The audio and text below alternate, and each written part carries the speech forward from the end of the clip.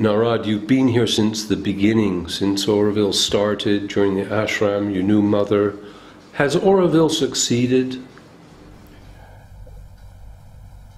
Auroville is in the process of succeeding. You see, Auroville is a microcosm of the entire world.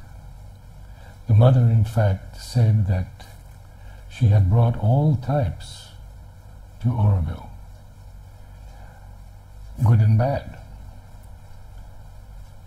dark and light, if you will, because she needed representatives of all aspects of humanity to be worked on and worked out in Auroville. So you could say it's a crucible of the new world.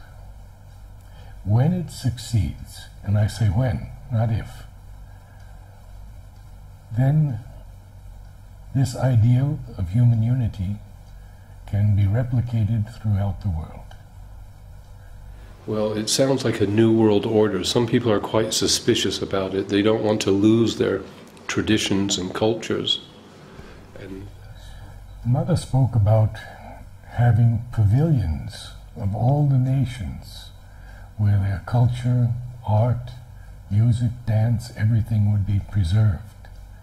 For example, if you wanted to learn Japanese, you wouldn't just study with a Japanese teacher, but you could live in the entire environment of Japan, its dress, its music, its art, the beauty of the Japanese culture and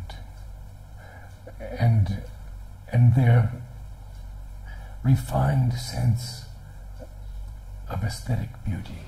well, if we're to see Auroville as an example of the way the world could be, that would suggest that everywhere is multiracial and multicultural, because that's what Auroville is.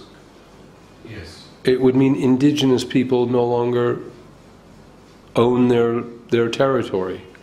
Well, you see, Auroville belongs to no one in particular. Mother was very clear about that. No one owns anything in Auroville. And if that's to be an example for the world, then you're suggesting that's how the world could be.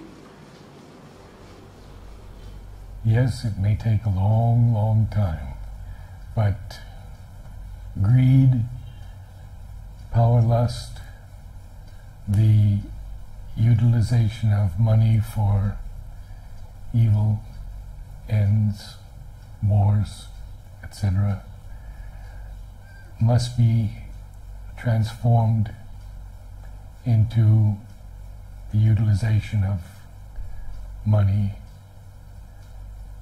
for a divine purpose, a higher purpose.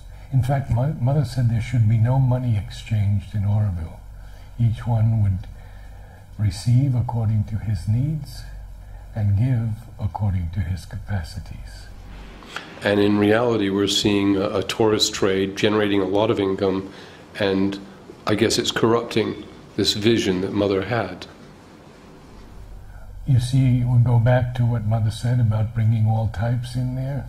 It has to be worked out. I wouldn't say corrupting, because that exists all over the world, but it has to be transformed into a higher and vaster synthesis of harmony, beauty, and truth. It all sounds so beautiful, but I worry also about tribal areas, specifically in India, or I worry about the mass exodus of refugees that we see from all the war zones, Iraq and Afghanistan, and I worry that these are part of this new world order to mix all the races together and make people rootless. There is that angle to Auroville. The villagers in Auroville, Tamil Nadu, outnumber all others from all different nations. They have their own culture, and we have a great harmony of working with them that has been built up over 40-something years. And so there are village action committees where Aurovillians work closely with villagers. never to obliterate anyone's culture, but to, let's say, integrate all cultures into a higher working. So Auroville, in some sense, must be an extension of the ashram. There's an Aurobindo ashram in Pondicherry, but yet I understand they went different ways or had a conflict at some point. No, I can explain better to you than that. A friend of mine asked the mother, what is the difference between the ashram and Auroville? And the mother said, the ashram will always be there for those who wish to do the integral yoga of Sri Aurobindo. And Auroville, mother said, it is so wide. So it's beyond the Aurobindo. Not beyond. You are right in that it's an extension, but it allows for so much more, shall we say, possibility amongst peoples who are not necessarily practicing the integral yoga. You know, I'm amazed at how well resourced everything is there. All the products they make are very good quality and pioneering, and there's a lot of entrepreneurial spirit there in Auroville. There's a lot of business acumen going on, isn't there? Very true, very true. And the village people are very much involved in it also. Handicrafts, weaving, and all of the different artistic endeavors. I feel like someone's secretly pumping in millions into Auroville. Actually, it's just the opposite. Auroville is... funding is not so much.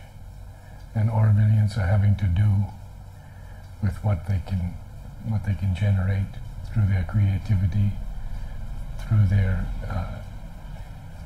individual efforts. I've seen some people that have graduated from school, more or less being born within Auroville or in the villages. They seem extremely well balanced and well educated. My daughter built the high school in Auroville, has been the head of the high school for nearly 20 years. And both of my grandsons were born in Auroville. One will be 17, the other 16 this year. So, yes, Auroville children are very special.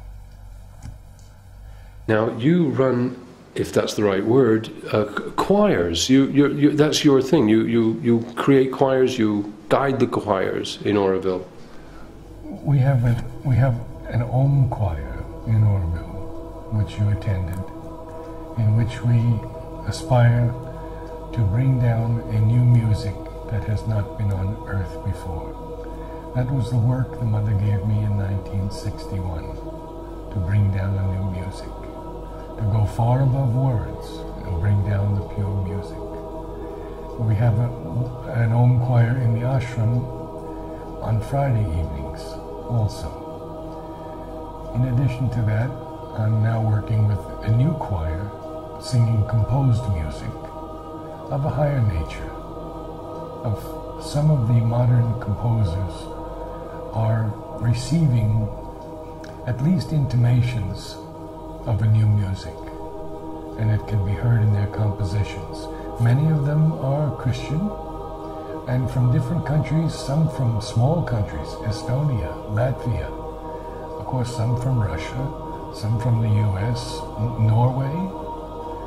Very, very interesting people who are composing works that are transcendent. So are your grandchildren musical?